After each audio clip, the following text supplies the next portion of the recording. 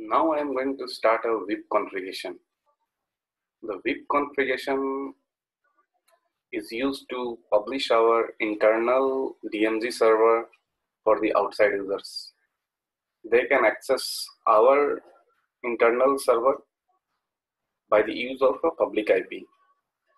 So let me show you my network interfaces. I have a couple of network interfaces.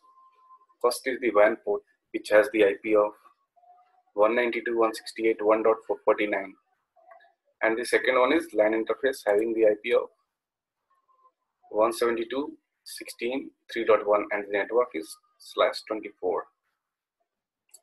So in my internal zone, I have one web server, which is Ubuntu server. Let me show you this server.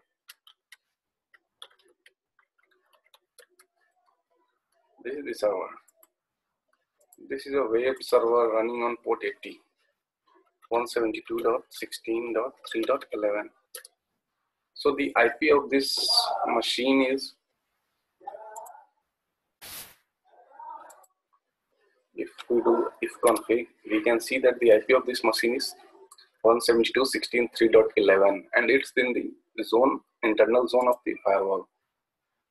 So what I want to do now is, I want to access that.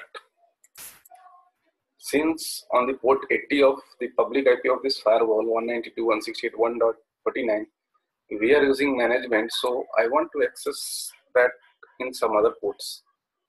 Like I want to access like this, 192.168.1.49:8888, like this. I want to access like this. This is the external IP, and I want to access that web server on this IP, port number 8888. So let me show you how we can do this. First, we will go on the policies and objects, virtual IP, create new virtual IP. We'll name this Ubuntu. One second. We'll name this Ubuntu VIP. We can keep the interfaces any. External IP address will be our WAN IP, 192.168.1.49, and the mapped IP address will be the IP address of the Ubuntu server, 22.16.3.11. We'll check port forwarding here. The external port service here, which we called 8888, will be the external port service. 8888, and map to port will be 80, because that web server is running on port 80. Okay, so we can see here the IP 192.168.1.49 will be translated to 172.16.3.11, and the port 8888 will be translated to port 80. Now we'll go to the firewall policies to allow this change. We'll name this Ubuntu VIP. The traffic will come from outside interface, which is WAN, and this will go to the LAN interface. The source can be any one thing, so select all here. In the destination, we need to select the VIP, which we just created. This is Ubuntu VIP. Services can be anything, so select all.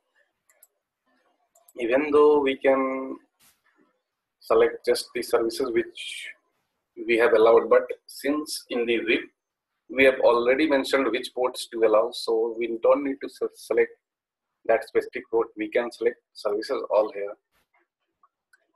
Accept, NAT should be on, and we can do OK now.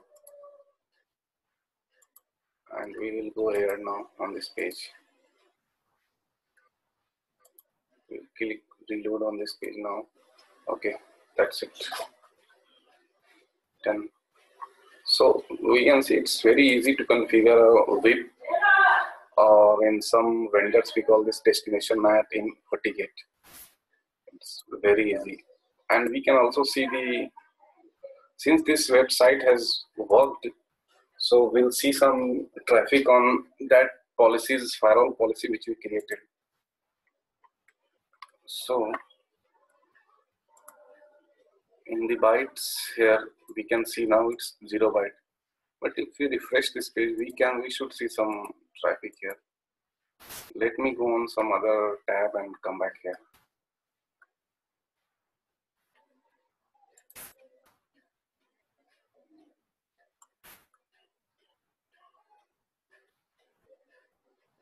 There you go. We have some traffic here, like 11 byte. So it's very easy to configure VIP. That's it for this video. If you need any other video on Fortigate firewall, you can just mention in the comment, and you can subscribe this channel if you like this video. That's it.